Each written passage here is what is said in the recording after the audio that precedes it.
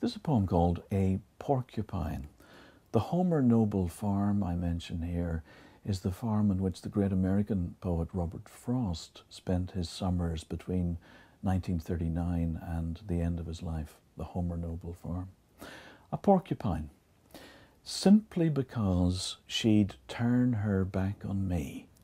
A porcupine on the Homer Noble farm would unwittingly give me a shot in the arm, bustling off in her ball gown while clutching a quillwork purse.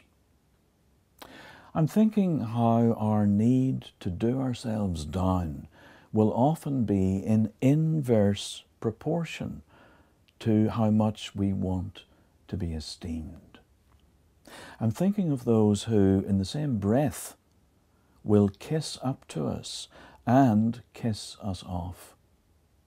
I'm thinking of a woman who'd flaunt from her shoulder blade a tattoo.